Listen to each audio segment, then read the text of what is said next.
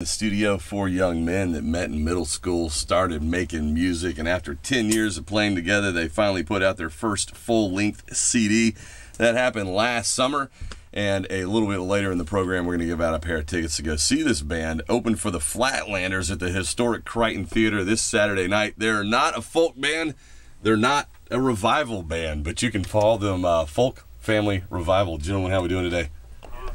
What's going on? I couldn't resist. I like it.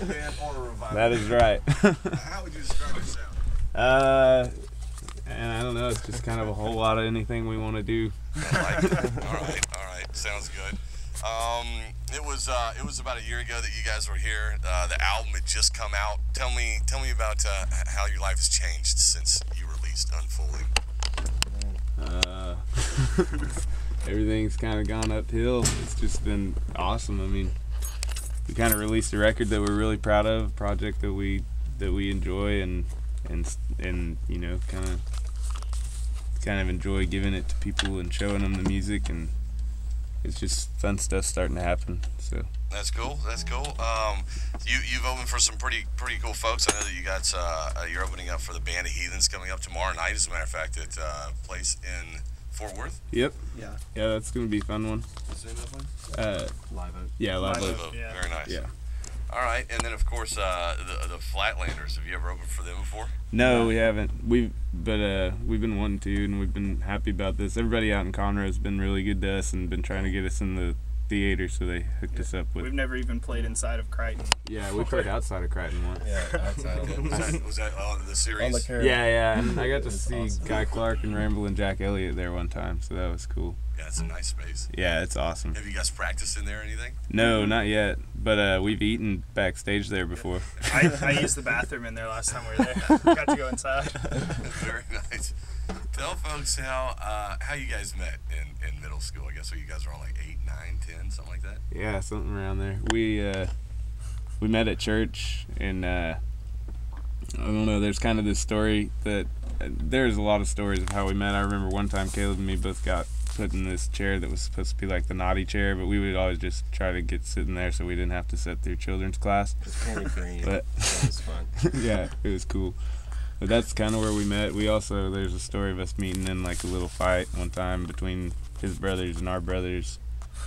And I don't know, there's a lot of history. Right. And I know that like Caleb, you joined the band and you didn't even know how to play the guitar that you had at the time. Is that right? Well, no, not really. How'd that work out? It worked out good, I guess. He just had an electric guitar. I had an electric guitar. They wanted an electric guitar, so I just played as much as I knew. Cool. And how has your sound evolved over the years? I mean, I know that you guys have had a lot of different name changes and sound changes, right? Yeah. We've been a southern rock band, we've been a metal band, we've been some kind of Generic pop rock. I have no idea. We've done a lot of different The things. spandex. Some worship Yeah. music in there a little bit. A lot of 12-year-old hormones jumping around on stage. Right. And now you guys are all basically in your early 20s. Yeah. So you guys 10 years playing together. Is that about right? Yeah. Yep. Yeah. All right, cool. Well, we're going to talk some more about what's next and the next record and what's in store for your fans tomorrow night. But why don't you go ahead, I mean, not tomorrow night, but Saturday night. But why don't you go ahead and just give us a little taste of your music while you guys are All right. tuned up, ready to go. Folk Family Revival here in the studio. This is a new one called American Standard. Okay.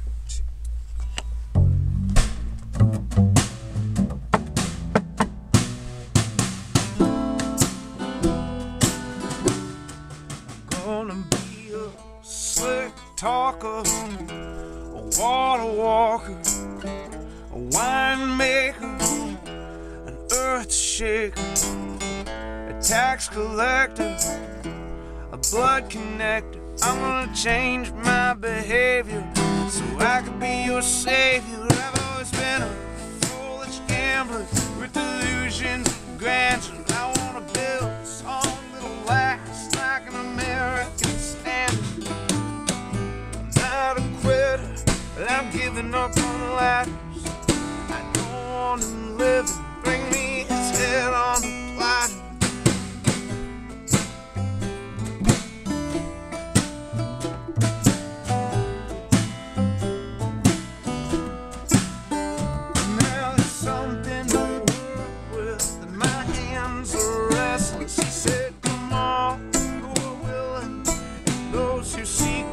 protection. And those who are deceived receive the blessing. But why even try at all if only the select are exempt?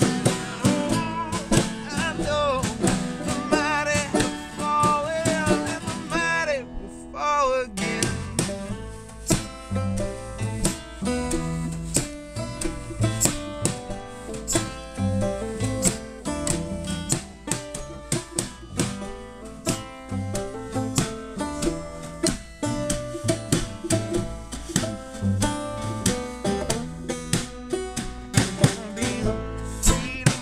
And up writing all night with my war on war, my cancel and my lighter of consistent resistance, like an angel-headed hipster with a heart burning hot for my brothers and my sisters. And oh, I know the mighty have fallen and the mighty will fall again.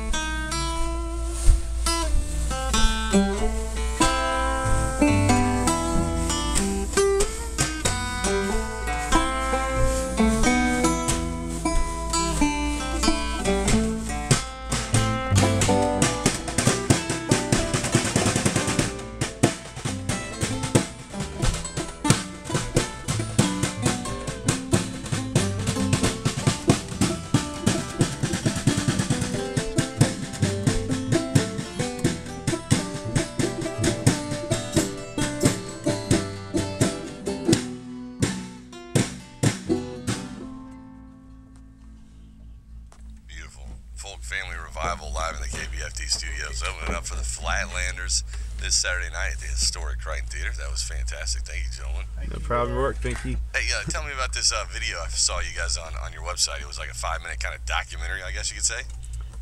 Yeah, we someone wanted to make a movie about us, and we said that we don't have any attention span for long movies, and we only like documentaries.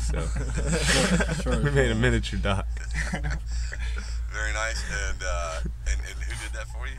It was our friend Joey at 31 Films. He actually, his office is right beside our offices in Magnolia. So when I say our offices, I mean our friends' offices, where we hang out and make music. You did a pretty good job. That was nice. Tell folks your website so they can go check that out. It's folkfamilyrevival.com. Ours or theirs? 31 Films or ours? All right.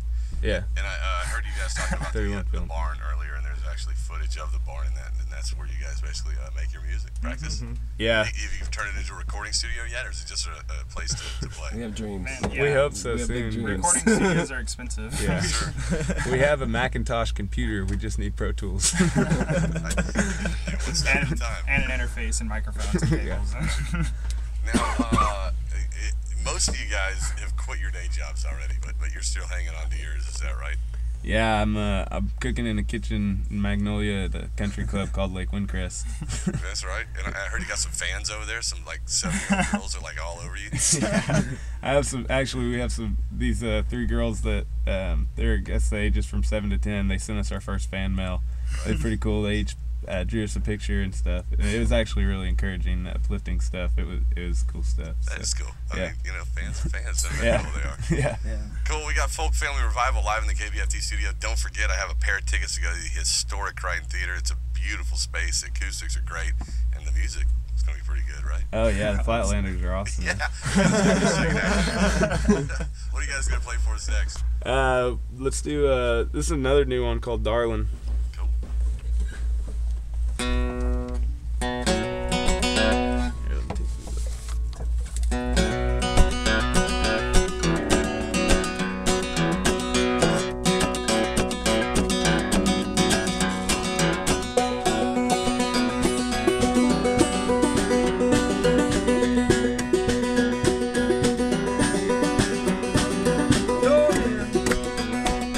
Guess I'm coming home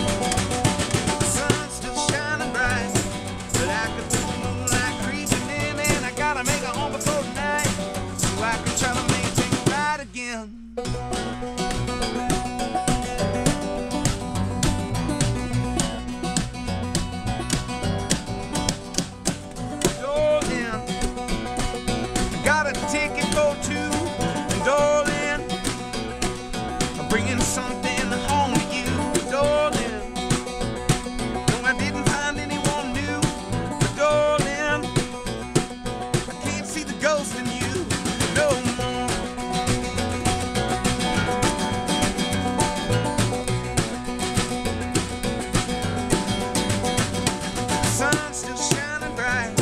But I could do moonlight creeping in, and I gotta make it home before night, so I could try to make things right again. I said the sun's still shining bright.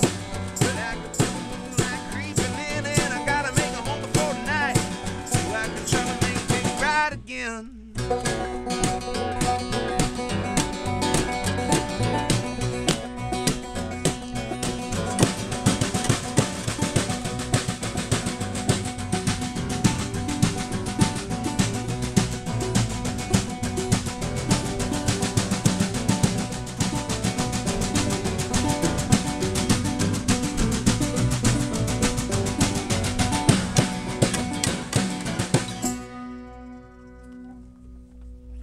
Folk Family Revival live at the KPFT studio.